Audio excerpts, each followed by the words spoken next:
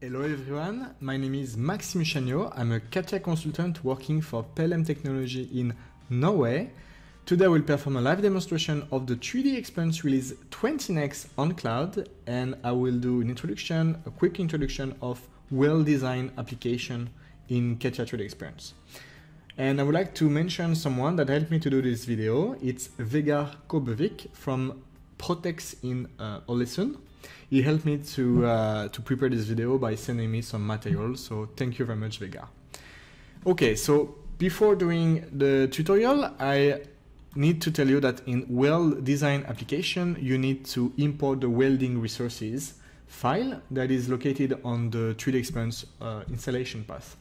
And to help you doing that, I created this video here, 2-minute tutorial how to import the welding resources. It's very easy to do, but you just need to do it before working with Weld design in CATIA.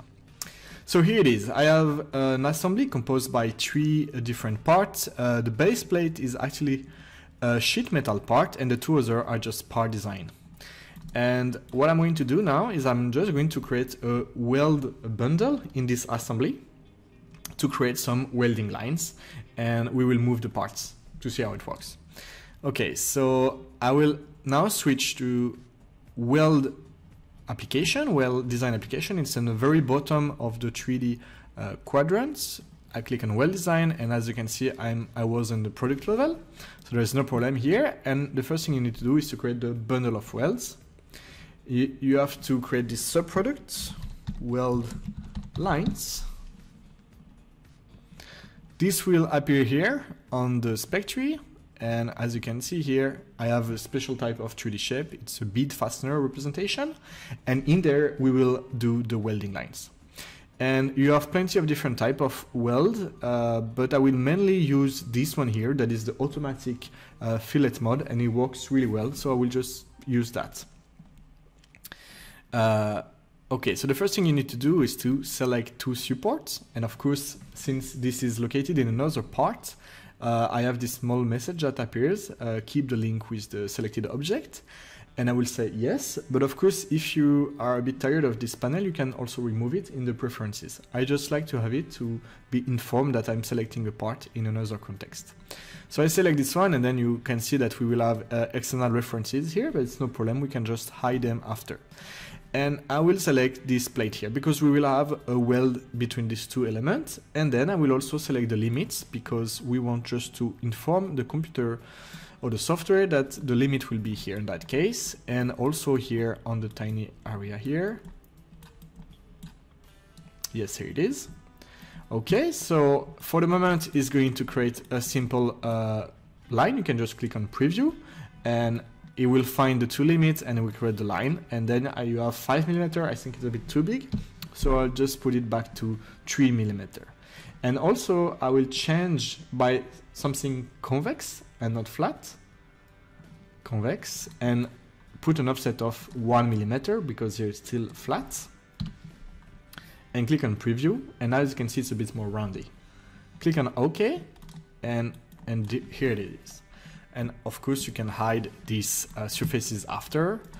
I will now create the same here on this area here. Yes, yes, and the 2 limits, this one here, yes, and this one here on the corner. Great, and as you can see, preview, it will do the same. Click on OK. It's very flat, so we can change it afterwards, it's no problem. Just by clicking on a second fillet, double clicking, and I will just change to this time concave. Then you will have this parabolic shape. So if I put 1mm as like the other, now it will be the opposite. So it's just to show you the tool. Of course, I don't know if this is perfect for this type of part. And I'm going back to the assembly level now, and this is the power of the application. You can just move the part and update the assembly, and that is very powerful because imagine now that you have a lot of different parts. You can just easily make your design and add the welding lines wherever you want, so it's pretty helpful. And I will finish on this area here where, as you can see, it's a bit different. It's flat here or rounded. And here, as you can see, it's a chamfer that I created. Of course, it's maybe not that realistic here, but it's just to show you what can we do with the tool. So I just go back to my weld body here, where I will do my welding bundle, and I select again the same tool here, selecting this as the support and this as well here. And now I know that 5mm will be too big, so I'm just going to put 2.5. That's actually the size of my chamfer. Click on preview, and as you can see here, we have it there. You can even put it a bit smaller if you want to. And I will just keep it unspecified for the type of manufacturing. Click on OK. As you can see, it's doing the full round. I will just hide the two surfaces. Here it is. And we have a full weld line. And now what we can just do, again, as I told you, we can move this tube here, and I will put it a bit higher. As you can see on my part, I have made this small hole here, and I will just update my design. And here, as you can see, the welding line automatically found that there was a limit here. So this is pretty cool. Especially for the people that are doing a lot of weld, but for all type of mechanical engineer. I think it's great for that. And of course now the last point is to maybe insert a drawing.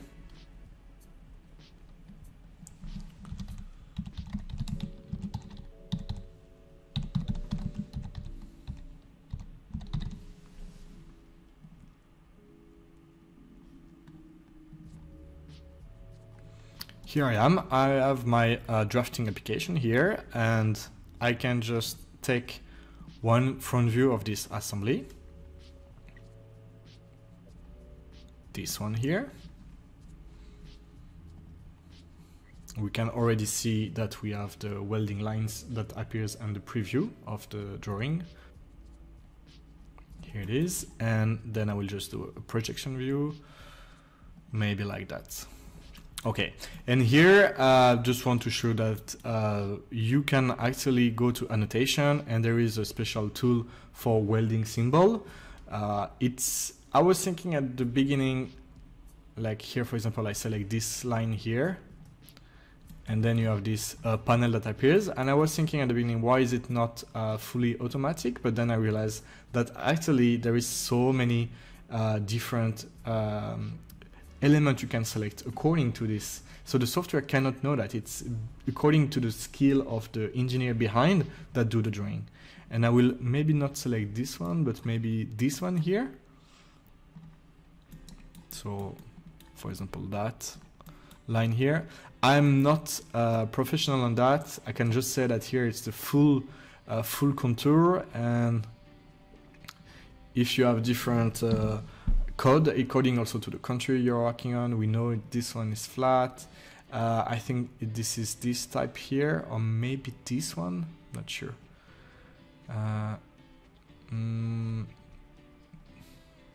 Yeah, this you need to have a bit of experience, of course, to work with that. And of course, what I like is you can just always go back. For example, here we can just measure the perimeter of my circle to know the length. So if I click on the caliper here, I will just select my edge and going here, and the length is actually 345, so I can just write it here.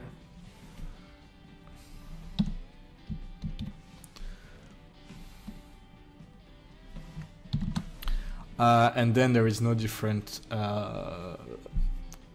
there is only one line, so we don't need to write any data here. So of course you need a bit of knowledge according to Weld, but the tool is here, and I think it works really well in the 3D assembly, especially when you start to move the different parts, and I also recognize that there is some limit in the part as well, so it's really fantastic for that.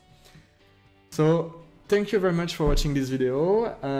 I hope you enjoyed it, and please have a look at our website and continue just following us on YouTube. Thank you very much. Have a nice day. Goodbye.